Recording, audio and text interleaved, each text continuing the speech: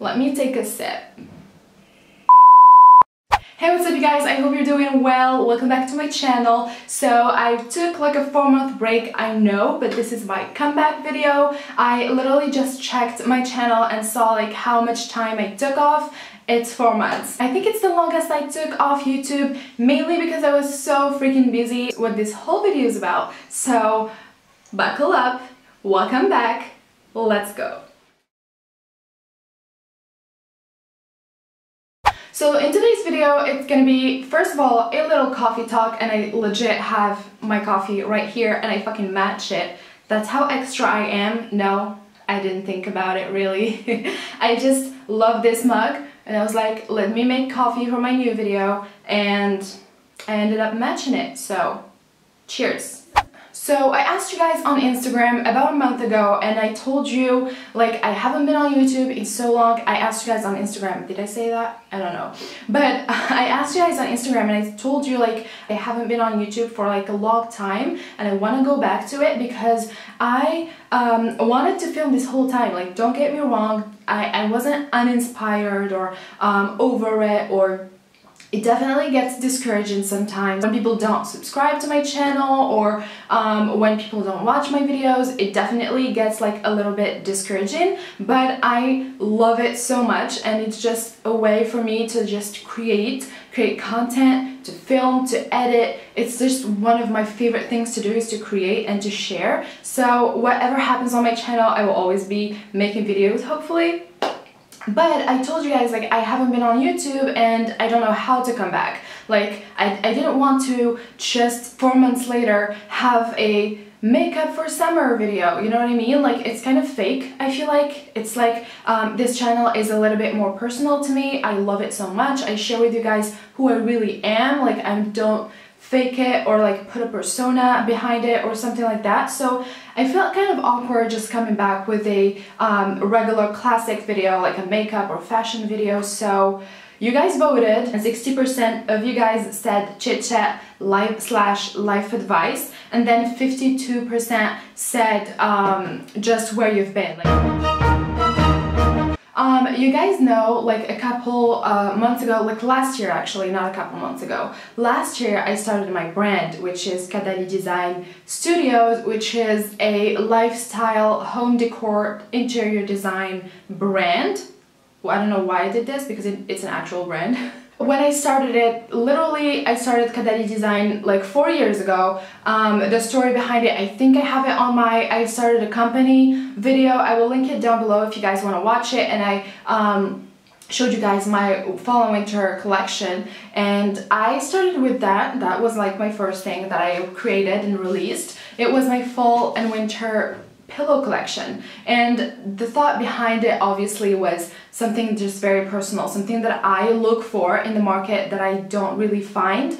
I can't find seasonal pillows that are good quality, very well made, and also affordable. So it's something that I've always wanted, but I don't find it. So I just decided I'm gonna make it, because I know that I change home decor from season to season, like from fall to winter to spring to summer. Literally, I revamp everything every single season. So I came up with this idea of seasonal home decor, an affordable one and a very good quality and very well made, and made with so much love and passion and blood, sweat and tears, literally. So so that's when I started it, like back in November 2017, I think. I know, but a couple like months later, I felt like the customers' behavior here in Morocco is still very skeptic of online shopping, which is weird because hello, it's 2018. I don't know how people still have to go to the store. I do everything online. I shop for everything online. Everything I do online, and when I can't find something online, that's when I go to like a physical store or something like that. So I realized the customer behavior is definitely very skeptic still. Whoa, messy hair, sorry. Very skeptic of shopping online. So I decided that the best next step would be to showcase my collection and showcase my products so that people can see them in person and people can feel them and just feel the quality and feel like how good it is made, because I'm not like just bragging because it's my brand, but it's really, really high quality, and I would not do anything less than that, because I would never just buy something that's low quality unless I plan on throwing it away. And buying home decor at this point is definitely not something that you throw away. It's definitely something that you keep in your home for like months and months, if not years. So one of my New Year resolutions was that 2018 is gonna be my business year. Like, it's gonna be a year around business, around making moves, around like going out there and sharing my thing and what I do and share it with more people and let it be known that I do home decor, interior design and stuff like that. So I just said it, I wrote it down, I put it out there into the universe, and that makes your brain, that makes my brain at least, think about it and make it true and make it real, because I genuinely make everything that I want happen. Whether it takes years or it takes months or it takes a day, I just am very just focused on making things happen that I really want them to happen. Unless like there's a huge force that's stopping me from doing that, that's a whole other story.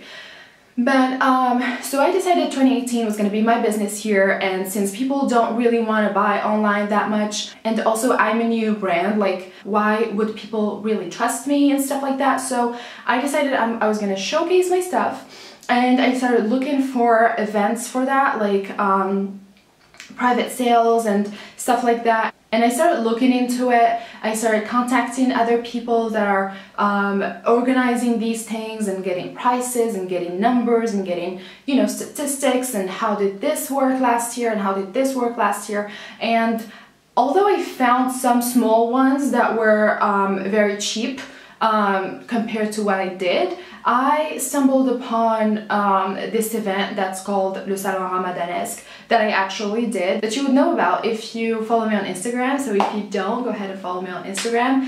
Wow, it's all green today. I love it. My shirt, my mug, my plants. I'm just loving life.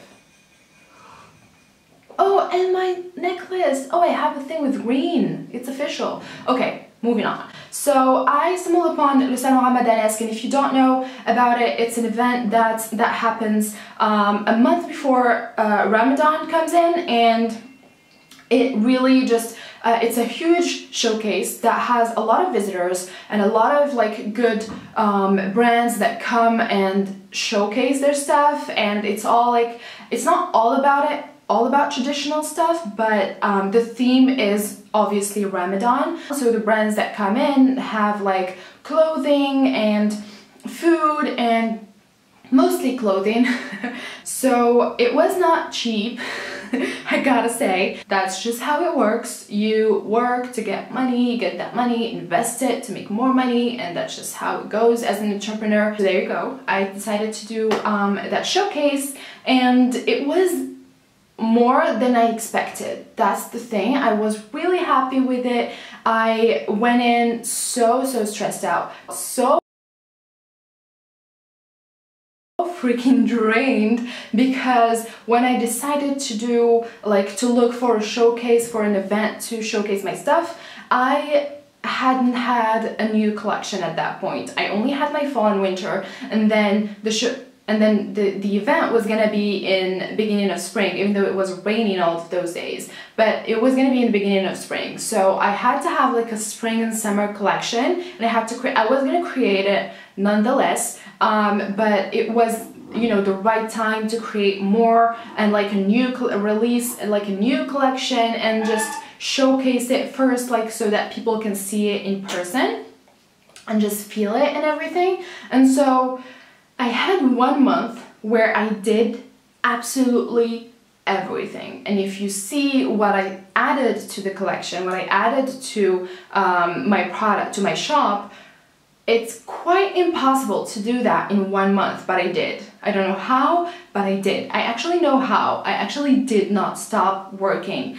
I would wake up in the morning at like 6 something, go to my classic regular job, stay there until I go out, like it's from 8 to 5, and then I go out from 5 p.m., come home, literally have 30 minutes of a break so I can have like a little bite to eat, and then start working on my collection. And that was every single day. Like, I am not even kidding you. I did not have a second for myself. I was so drained, so tired, but I was like so pushed by my passion and by how much I love what I do that I couldn't stop. I wasn't gonna give up because first of all I paid for it, but second of all because I love it so much, and no matter how tired I get, I just don't feel like stopping. I don't feel like quitting. Like, I was like, I'm not gonna quit, I'm not gonna stop. Even if it gets even harder, I'm still gonna go for it, whether there's an event or not.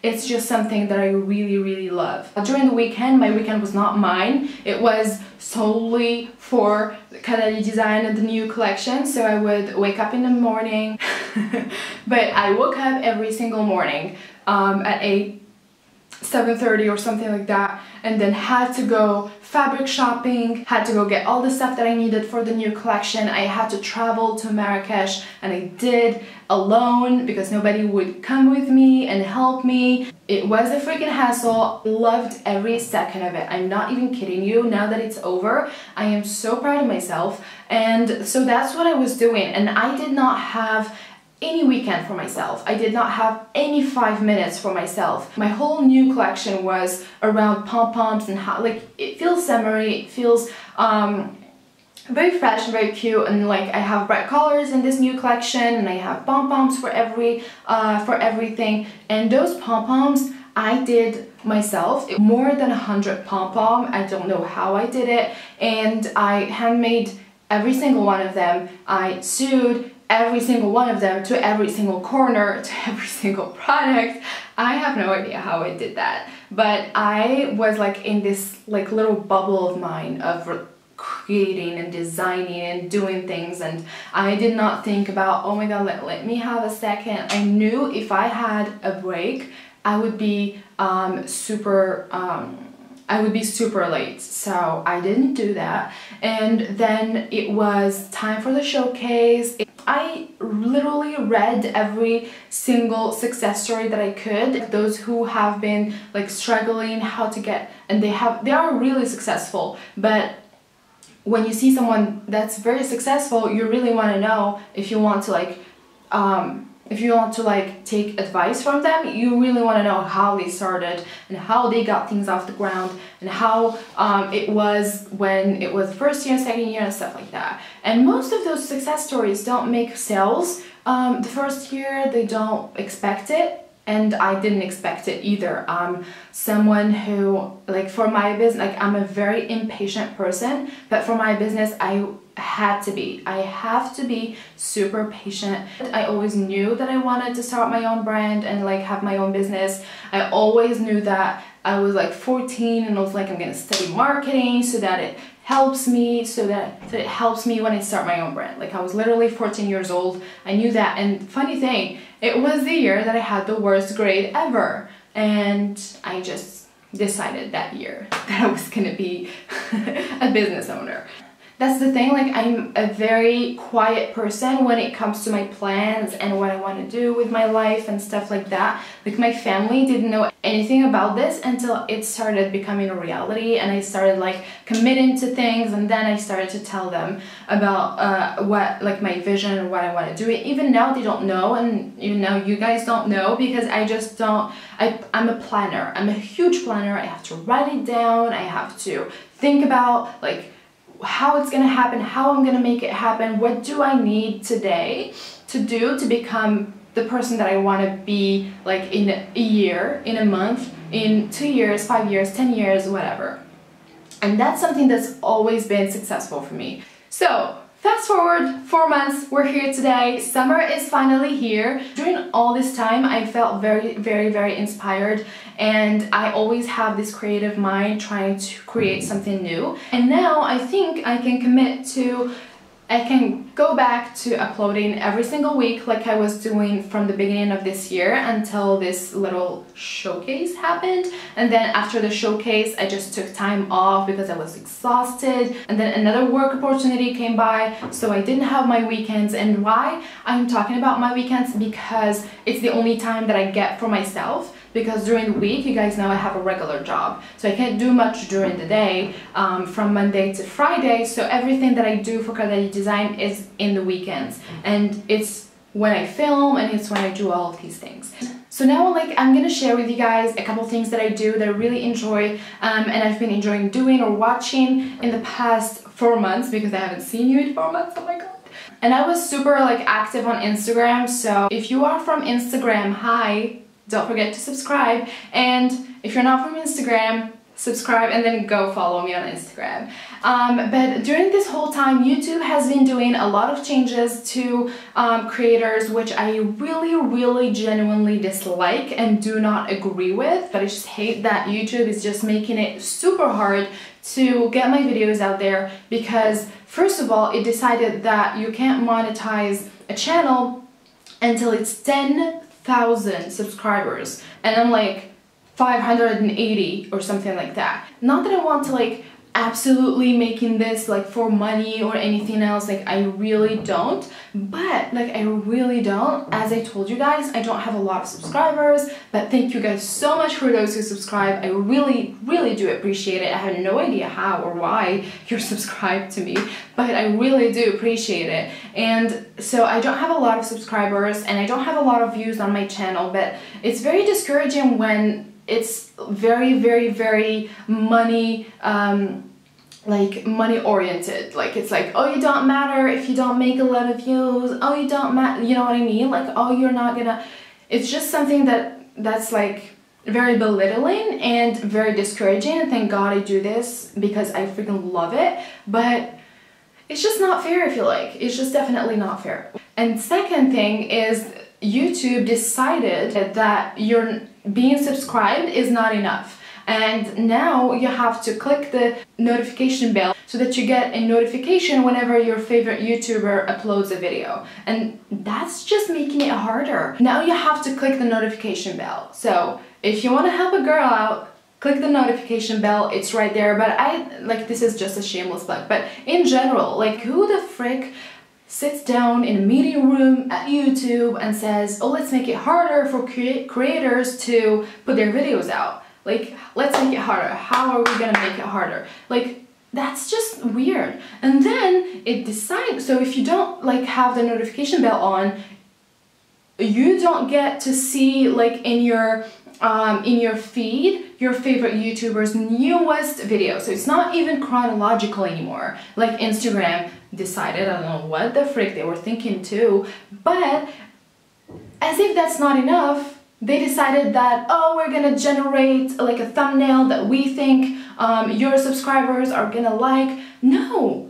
And it's what? We spend a lot of time on thumbnails and editing them and choosing them for you to choose my thumbnail for my video that I create. And it's just, I don't know why YouTube is making it hard. I don't know why YouTube is I don't know, it's giving its attention to stupid stuff when they should give their attention to more important things, like YouTubers who do stupid shit on their channels. You know what I mean? They're encouraging whoever they're making them money and then just making it hard for those who have small channels. And I think it's really not fair. So that's the thing about YouTube. And then my favorite thing that on YouTube now is, apart from vlogs, because I feel like vlogs are more personal, and or these chit chat videos that I do, I have been watching Shane Dawson's conspiracy theory videos, and I'm just, what?